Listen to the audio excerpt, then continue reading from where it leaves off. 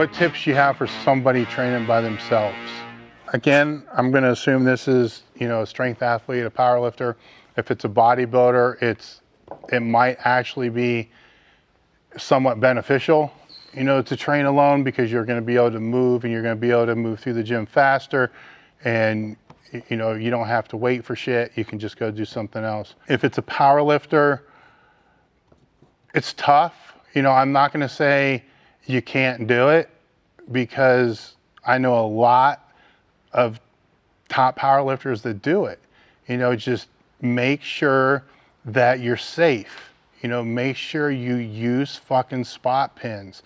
Make sure you set up, safety straps, or make sure that if you're doing anything even moderately heavy, that the bar isn't going to fucking break your face in half, or you're not going to be able to bail on the bar to some degree if you're squatting. Deadlift isn't, you just drop the fucking deadlift. But you have to do that, because shit happens. I'm not going to say you won't get hurt doing a 1 rep max, but it's seldom that you're going to get hurt on a 1 rep. Now you can miss, a lot of beginners and novices haven't really figured out, how to not miss yet, which is a whole nother conversation.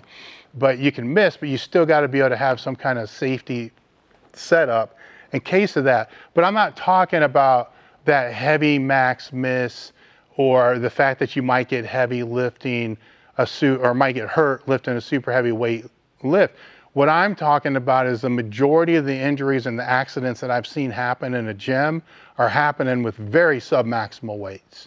Weights people they don't even think they need a spot with, and they're fucking tricep tears, or, that's where I've seen the worst shit that you can imagine in a gym happening. So if you train alone, that's my #1 recommendation. Make sure you have, safety set up, for it. There's no excuse not to. None.